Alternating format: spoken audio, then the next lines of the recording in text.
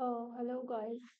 So today we are going to learn about a new concept that is related to attention network, which is called teacher forcing.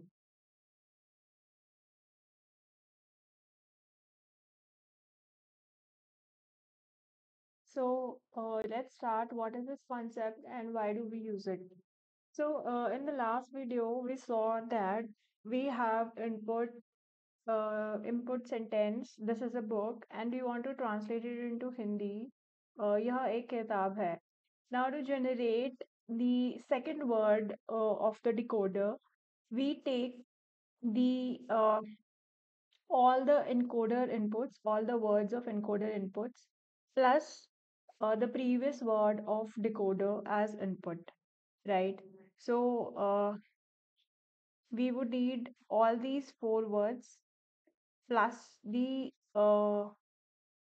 first word to generate the uh, to generate the second word as output. Now, similarly, to generate the third word in decoder, we will take input of first and the second word, uh, query of query vector of first word and second word, as well as all the encoder inputs. And to generate the fourth word of decoder, we will take all the three query vectors of previous three words, and we would take all the encoder words as input to generate the fourth word, right? So, what happens is, let's say we have four words as input in encoder, and we are using these four words in generating a first word, and in generating second word, we are taking first and second both as input plus these four words to generate. Now, to generate second word, the idea is we would take whatever is generated in the whatever generated previously. Let's say, for example, this first word that was generated was quite wrong. This word was wrong. But to generate the second word, we are taking it as input, right? We are taking first word as input. So this would be, chances are that this would also be wrong. Now to generate third word, we are taking first word as input as well as second word also. And the attention from first and second word, query vector from first and second word, both the words. The third word, chances are that third word would also be wrong. So to avoid this condition, a concept called teacher forcing came into existence. So what does this teacher forcing do? So this teacher forcing basically it uh, because you know that let's go to basic. You know that while training a model, we have input sentence and we have output sentence, right?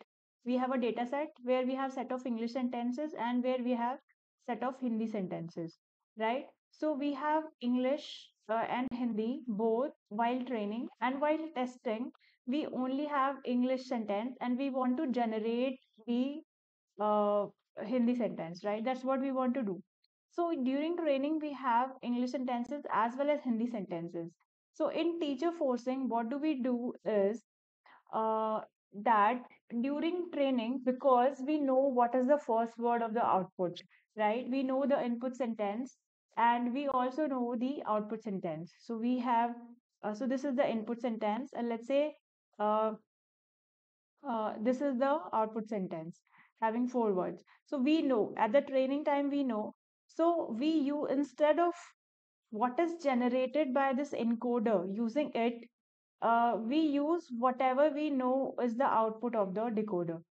Okay, so we know the output, so we will use these two words to generate the third word. Even if in this case, even if the second word generated was wrong, we will not use the generated word.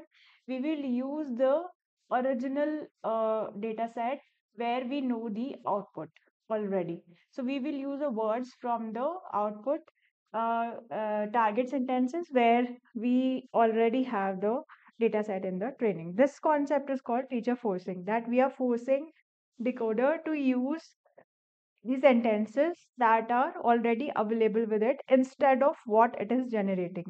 So to generate the third word in the decoder, we will use uh, the target output which we already have in the data set for first and second word instead of what the model had generated as first and second word. To this is done to reduce the error. So that's the concept behind teacher forcing. Thank you.